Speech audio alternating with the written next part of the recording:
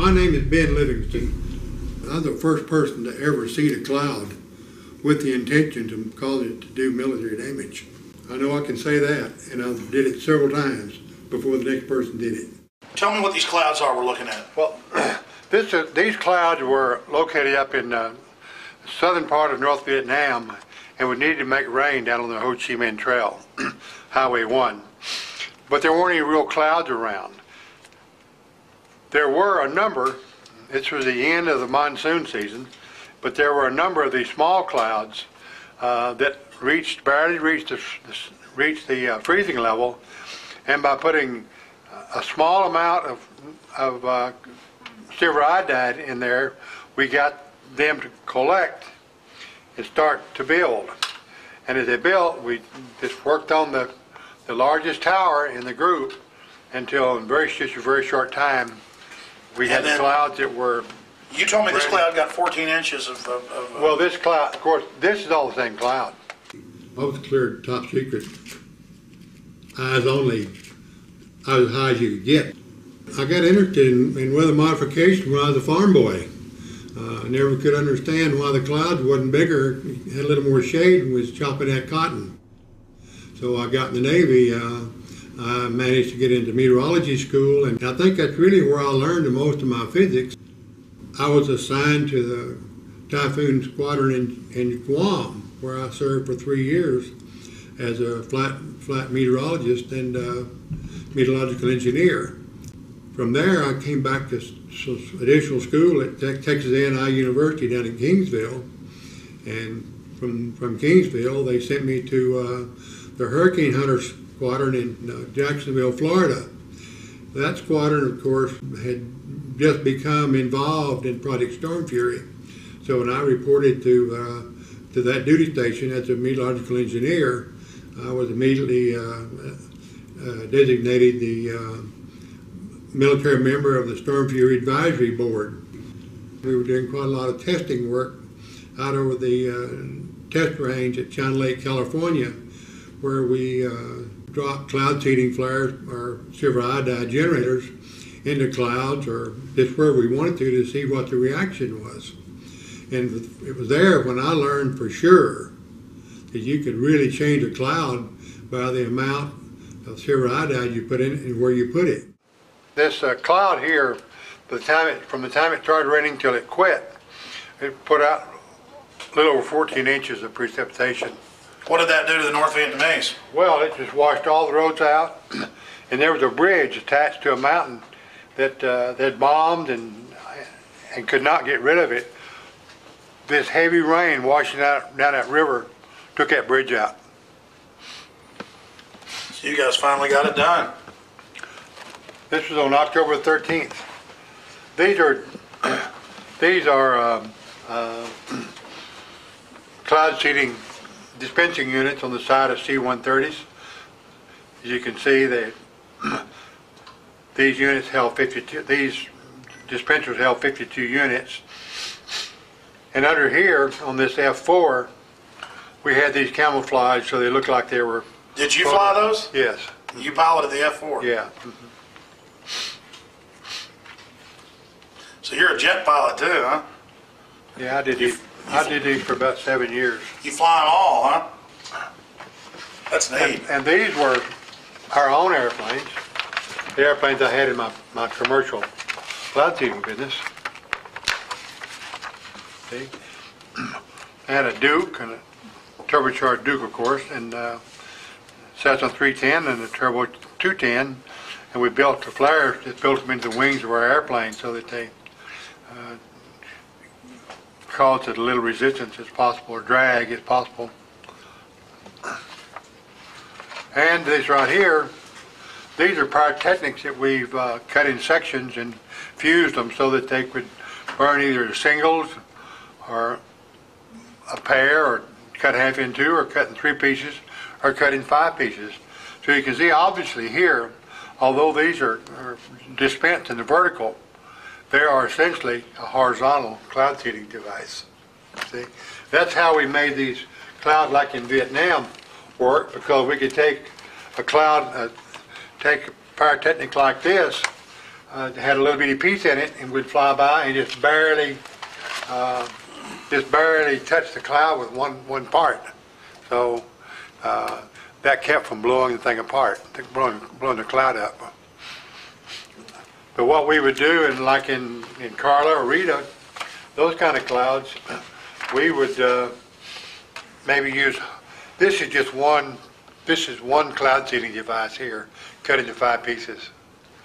But in one like this, you may be flying 350 miles an hour, kicking one out every 200 or 300 meters, and just essentially seed the whole area on the horizontal, and the whole top would blow away. Amazing. We were the first ones to fly into hurricanes for the purpose of modifying them, if you will. That was Project Storm Fury. I began to be extremely confident that we could do whatever about what we wanted to with a hurricane. The Project Storm Fury had been going on since 1961, and they had already done, or had done 2 experiments, one in 61 and 63. Well, by 1964, when I was there in 1964, I wrote the plan and started to have a track and a mission for every flight that was on the hurricane cloud seeding experiments. So we had documentation for everything. Operations at Project Storm Fury are very positive. His report said that we claim they should consider now if a hurricane heads straight towards Miami. Some wanted to continue hurricane reductions, and the other part did not want to. It was a political football, and there are people that were wanting to do more pure research and less application engineering wanted to kill Project Storm Fury. So they built up an artificial barrier that prevented hurricanes from ever qualifying to be experimented or seeded for damage reduction. NOAA research people came up with data that suggested that if a hurricane went through a certain little geographical area, there was no history in 100 years that a hurricane that had been through that area ever reached land. So they made a requirement that the storm must go through this area of, I call it the area of improbability, before it would qualify for hurricane damage reduction attention. So after about 10 years, no hurricanes went through there, and the people, that is the scientists who didn't want to spend money on aircraft reconnaissance, decided, well, it's just too expensive, we can't wait any longer, so they killed the project altogether. I am terribly disappointed that the government have decided a long time ago not to do the hurricane damage reduction anymore.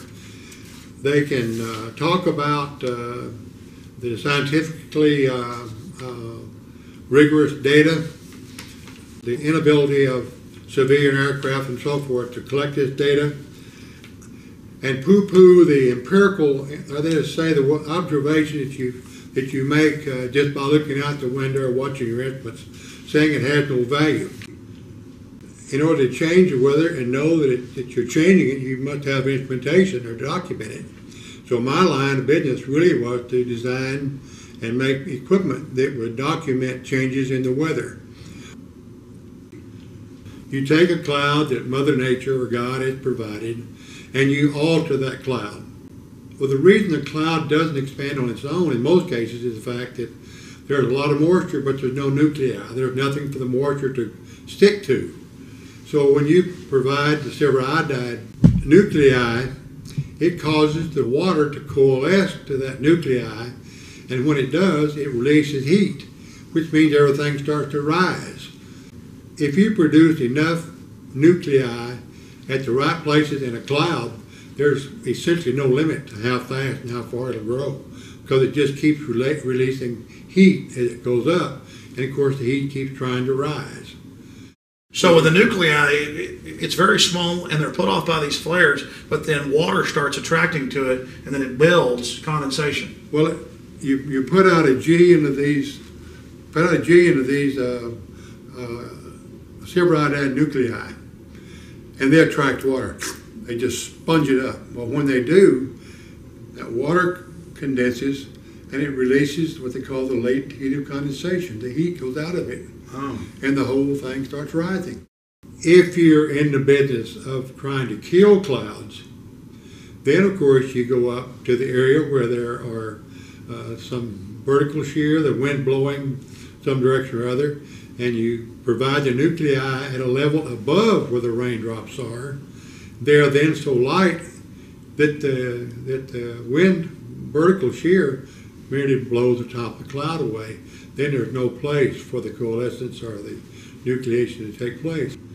Well, the Joint Chiefs of Staff had been wishing for quite some time, in terms of years, that they had some way of slowing the trucks down in Vietnam. That led me to advise the Joint Chiefs of Staff that we had a potential weapon system, and so I was asked to start to put together a top secret operation to go to Vietnam to see if we couldn't make it rain more over there as a military operation. All the roads over there were dirt roads, and when it rained, it caused them a lot of problems.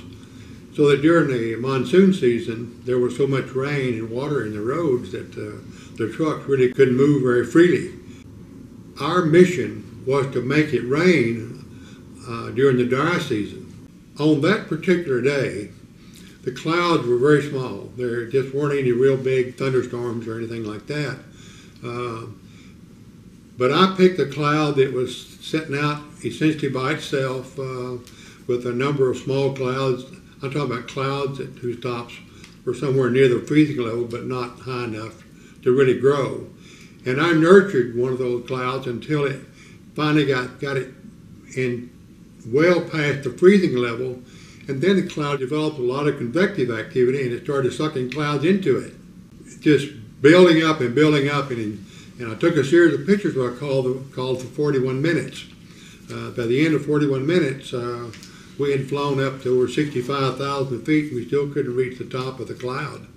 So we knew we had a barn burner there. And by the next morning, we had washed out everything in the world and did a lot of damage to people and all that sort of thing. But it was a real success as far as blocking the roads off. With just two of us involved, myself and a civilian, but we conducted that operation with aircraft, military aircraft, mostly from Marine Corps, and then shortly thereafter we started involving the U.S. Air Force. Well, we actually began the 3rd or 4th of September, and by the 13th of October, we had a couple of storms that had actually washed out bridges, and the results were so successful until I was called down to Saigon to brief the generals, the Air Force generals, the Army generals down there, and they suggested that I need to go make this report to President Johnson back in Washington, D.C. They were excited about it, but they had no authorization, if you will, to use this as a military weapon system. I was there in very top secret classification as a research project. That's the way we were able to conduct the mission without the international community, if you will, being apprised of what we were doing and how we were doing it. It was kept top secret for a long time. It was first reported that this was going on in 1972. That's the first time that Congress ever heard about it. So as you can see, it was not something everyone knew about for a long time. It must feel good, though. You're the father or something. You used weather weapons first. Well, it's okay. And for all we know, is that the only time they've been used? Well, that same project went on through 1972 when we got out of Vietnam. But the Air Force was still doing it. But was it only used in Vietnam, never anywhere else? No, it's the only place ever. We've had no requirement for it anywhere else that I can think of. But it could be used anywhere with the Did you ever do any testing in the U.S.? Did I? Oh yeah, a lot, yeah. You were the head of what base? You were the head of acting commander of what base? I was the acting commanding officer at the Corona Naval Weapons Research Center. And they worked on a lot more there than just weather weapons, didn't they? Yes, they do, but my main contribution at Corona was to write a plan for weather modification control for the whole world at any given time. We could send a number of airplanes with materials and dispensing equipment we had and probably control the weather all the way around the world. Why? Because you said it was on. It's on seven major front lines. Well, there are only from 5 to 7 major troughs around the world at any given time, and they undulate just like ocean waves, move back and forth and back and forth. And at any time, there's a front associated with those where all the thunderstorms are located. And with having a few airplanes, a couple of airplanes at the right place, you could run down that line of thunderstorms and do whatever you wanted to with them. This is out of the June 1974 Science magazine.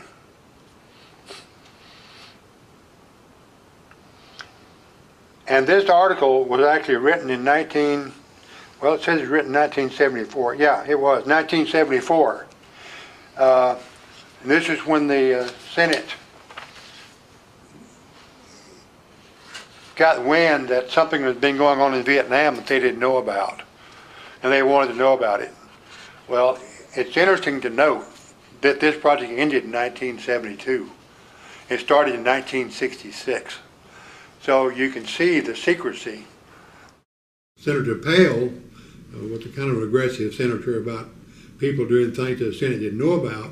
He got wind of it and he asked for a briefing. And a Colonel Sasser, I believe his name may have been something else, but a colonel, Air Force colonel, gave them a briefing, gave his committee a briefing, and told them it had been going on since in a research configuration from 1966 to the present time. President Johnson was very mild. It turned out that he had known my father. So we had a little old homecoming there for just a few minutes. And then he asked me what I was doing and told me he had read and been briefed on what we were doing and how we were doing it. And he asked me my opinion of it and asked if I thought that we could continue that. I said, well, I see no reason why we can't continue it, because we'll have the same kind of weather coming up again in March of next year, and we can seed and make rain right into the monsoon system. And we can then extend the monsoon system well past this August end to maybe the first week in November. He didn't say a whole lot about it, except he thought it was he thought it was real weird, if you will, that people could take a little weather modification and change the whole climate in the country. When I came back to the States, where I had time to do something as far as weather modification was concerned, I went back to my duties, if you will, as being the military member of the Project Storm Fury Advisory Committee. Without getting anything classified, can you tell us about some of the tests you did in China Lake? Well, of course, in China Lake we had different manufacturers of these cloud seeding devices. We had different yields for them. We had different burn times on how fast we wanted to put all this nuclei out. And so we tested all those things in China Lake. We'd pick a cloud out in the middle of the desert out there. We had 100 miles test range out there that belonged to the Weapons Center. And we'd just pick a thunderstorm and go do what we wanted to with it.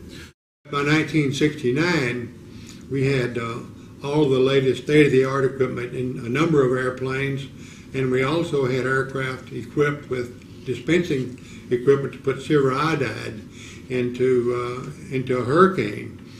The hypothesis for how to do this had been developed by Dr. Joanne Simpson, and her husband, Dr. Robert Simpson, was the director of Project Storm Fury for a number of years. And we followed her hypothesis, which said that if you seed enough clouds in the right front quadrant of a hurricane where the energy cells are, you may build a second eye, or at the minimum make this original eye much bigger, which meant you have a reduction in wind velocity. Tell us again, Mr. Livingston, Ben, just exactly who Mr. Simpson is. Dr. Simpson At the time Project Storm Fury started, he was the head of the United States Weather Bureau. With the funds being made available for Project Storm Fury, they created a new department or new entity of government called the National Hurricane Research Center. And Dr. Bob Simpson, was the director of that group. So he's preeminent. He is preeminent, and his wife Joanne.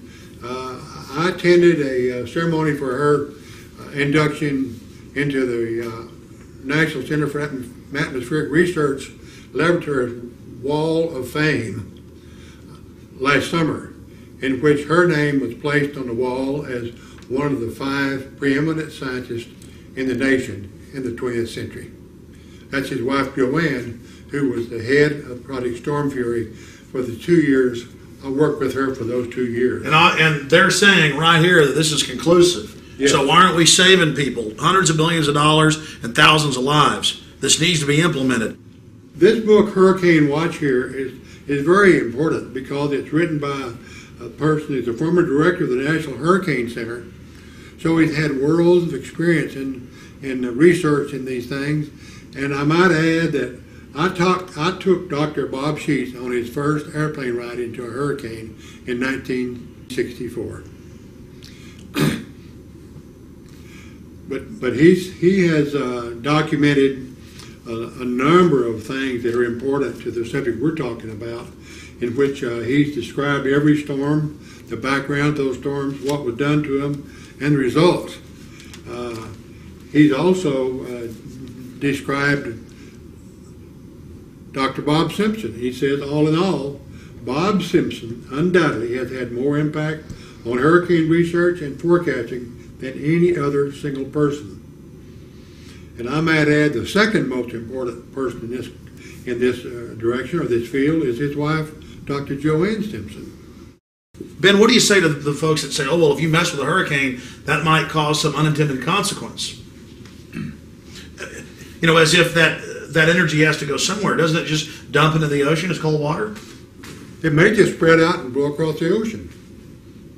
It may not go anywhere where anyone cares. And there's certainly going to be, if there are going to be unintended consequences, you would know within an hour after you'd seeded a hurricane, you would know that something is not going right. We have to go do something different before it causes damage. So you'd have days to be adjusting. You'd have days. The way we plan on doing it, we'd only have 2 days. We'd only work on a hurricane. Well, this is a pretty exact science now, from Vietnam to the hurricanes you did earlier. Seems like, I mean, you guys know how to knock them out. Well, for the operation we hoped to get last fall, I wrote a flight plan for every flight.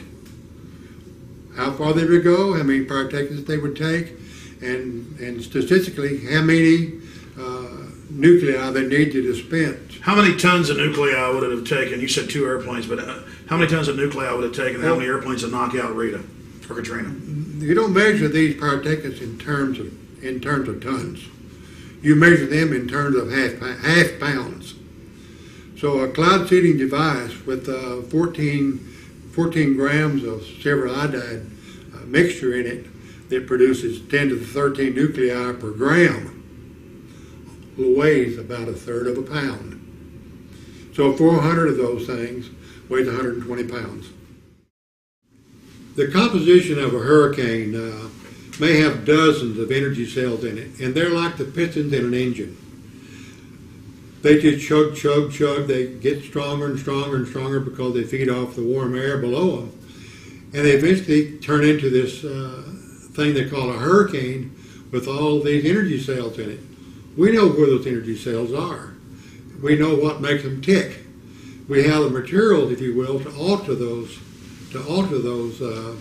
energy cells and decrease the maximum surface winds in a hurricane. On August 18th in 1969, Hurricane Debbie was seeded 5 times at 2-hour intervals. And the maximum wind speeds had decreased from 115 to 80 miles per hour.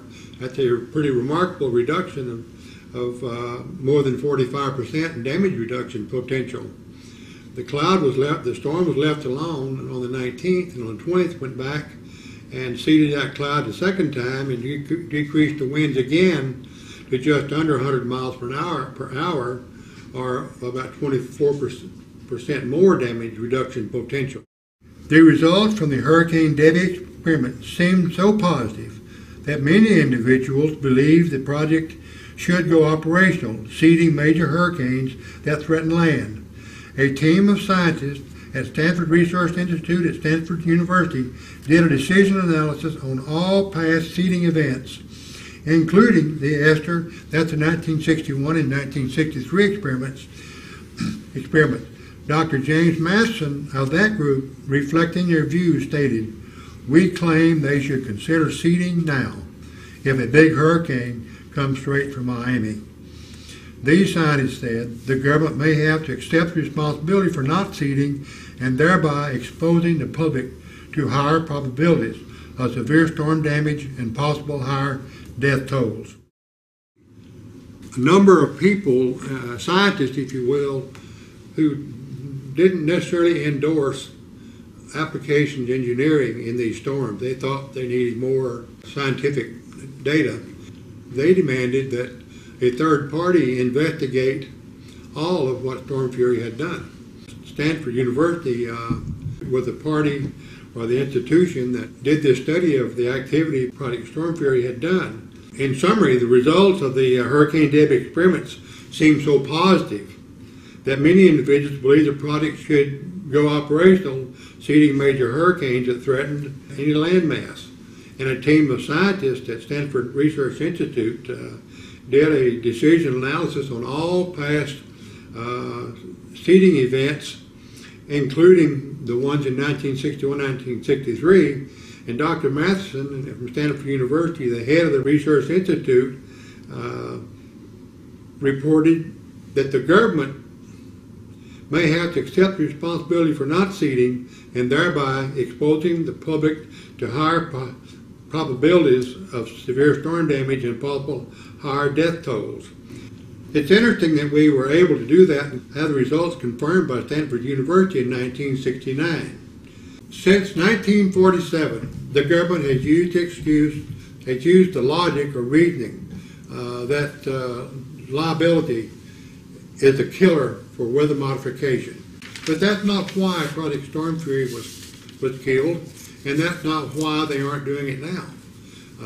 In my opinion, the reason they're not doing it is well stated by a very senior official from the National Center of Atmospheric Research in Boulder, Colorado, and he says, even if a well-supported theory of hurricane modification existed, the potential legal aspects of weather modification on this scale argue strongly, in my opinion, against any such efforts. Just a few of the many possibilities include: A, the storm is not modified at all, but some people perceive that it is, get hurt, and sue the modifiers. The storm is modified according to theory, but still does significant damage, and some people blame the modification on the damage, even though the modification actually reduced the overall damage and impact. And third, the modified storm produced winners and losers, and the perceived losers sue. For example, what if soon after the seeding the hurricane abruptly changed course? This happens all the time in nature. The people affected by the new course might well blame the modification effort and sue. Yeah, if you study the situation, you may learn, and very diabolically so, that you don't like to believe this, but there's a possibility, and the economics of it verifies the fact that there is so much damage done that the construction industry in general all over the United States benefits because the cost of material goes up. So the insurance company may or may not gain from having these damage reductions take place. As far as the energy industry is concerned, we all know that they get their money back almost immediately by increasing the price of their product. And it's not unheard of to believe that the actions performed by FEMA or the government is not a surefire way to buy votes. So there may not be any political or economic motivation on the government or some major industries' part to reduce the damages of hurricanes. The material that we put in the atmosphere are not toxic, and by volume, they're nothing. It's my contention that we have a sure defense against those liability lawsuits. We place in our seeding materials a trace element of zinc or some other exotic material, so that any rainfall that falls that uses our nuclei to cause the rainfall or the hail, whatever comes out of it, all they need to do is collect some of that water, find some of our traces of some of our material, and we would then concede that we had something to do with it. And the other, of course, good defense is that we've had such horrendous hurricanes the last several years without any weather modification in the past 30 or 35 years. You sure can't blame a weather modifier for causing damage. The other governments are using weather control for many purposes. And Indonesia, for instance, Canada, Turkey, Greece, Russia, they're all using weather control to their benefit, and we aren't. Well, for several years, the Russians have had weather control product as one of their national goals. They're using weather control primarily to protect the large sites, or the sites where large numbers of people are congregating for celebration. So, such as in Moscow or Stalingrad, when they have these big military events there, or parades, so forth, they bring their cloud seeding people in, and their objective is to keep it from raining or to knock the clouds down. And it's not just the Russians that do that. Our company, for instance, does the same thing in Calgary every summer. The idea is to keep the hailstorm and the heavy rain down so that the construction business can flourish. It's a contract we've had for 9 years, and every summer we send 2 airplanes up there, or whatever it takes, and their only mission is to prevent hail and keep weather from doing damages in the city limits of Calgary. You've obviously been successful. Well, obviously, yes. It's just one of those things that we know how to do, and since the government hasn't done it, the corporate people in America have just built the instruments. They've installed them in their airplanes, but we have to be just as sure of what we do as the government would like to think they have to be. The men, the materials, the aircraft, and all of the other support equipment you need are available today to reduce the damages of hurricanes very significantly, and I'm talking significantly as being more than 35 or 40%. The roof doesn't lift off a house until about 105 miles an hour. If you reduce the damages in hurricanes by 35 or 40%, you're going to save 90% of the damages done by them. Because once you get down below 100 miles an hour, there's not a whole lot of damage occurs from the winds and hurricanes. The tack they've taken is that they're willing to spend money they haven't got to repair places that are not repairable, order the people to evacuate, and the people come back and their house is blown away. We think that's foolishness. We think that we ought to be trying to save those houses, let the people evacuate, but have them come back to a house with the furniture in it. Our aircraft can carry over 400 cloud seeding units.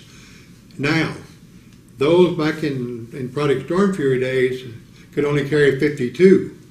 And the fact that we fly 2.5 times as fast and we know exactly where we are all the time, we feel like we have a much better opportunity, or better chance of reducing these hurricanes by even more than they were able to in Storm Fury. Number one, we would have attacked Katrina before she passed the southern tip of Florida, coming across the Gulf of Mexico, because there were a lot of people are a lot of lives at stake there. We may not have done anything with Cortina until she got out in the middle of the Gulf of Mexico. But from then on, and I mean the middle of the Gulf of Mexico, I'm talking about to the eastern edge of the oil production. When it got close enough to do damage to the oil drilling and producing platforms, we would have started working on Cortina right then, and we would have seeded those energy cells in there based on data from the satellite information. We would have picked the energy cells in that storm, and at least every 12 hours, we would have been out there seeding those energy cells. Ben, why hasn't there been a lawsuit against the government for not stopping these hurricanes? You know, I don't know. I'm not a lawyer, but I really don't understand why, because the government certainly has reneged on its responsibility to the citizens of the country to protect them. They took unlimited steps in creating the Department of Homeland Defense and spent trillions or hundreds of billions of dollars on that thing. But yet a hurricane comes along that does more damage than that, and they won't even acknowledge the fact that there's some way to prevent it or slow it down. Well, the problem we have right now is that while we've contacted every senator in the U.S. Senate, all 100 of them, we've had one mediocre response from one of them.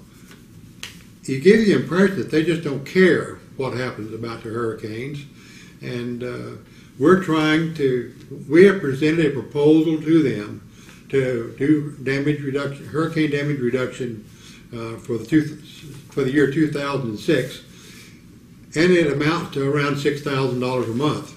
But we have enough airplanes, we have enough people in our company that we can do that.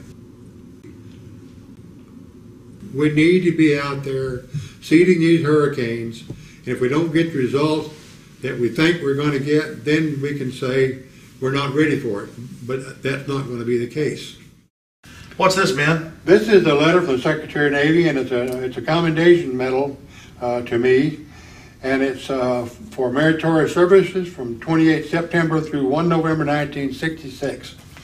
As a member of the Scientific Operational Evaluation Team for the Naval Ordnance Test Station deployed to the Republic of Vietnam. During this period, Lieutenant Livingston directly participated in project flights in a combat zone, in program planning, scientific data collection and evaluation, in material readiness of scientific recording equipment, and in the daily preparation of the weapons system under development, demonstrating outstanding professional competence. He and our procedures, thereby improving their effectiveness. His unyielding demand for accurate and complete data collections, his relentless search for technical competence, and his unwavering devotion to duty were major factors in the outstanding success of the project and were instrumental in the development of a unique major combat capability for the United States. Lieutenant Livingston's outstanding performance was in keeping with the highest traditions of the United States Naval Service. Signed, Paul H. Nitze, Secretary of the Navy.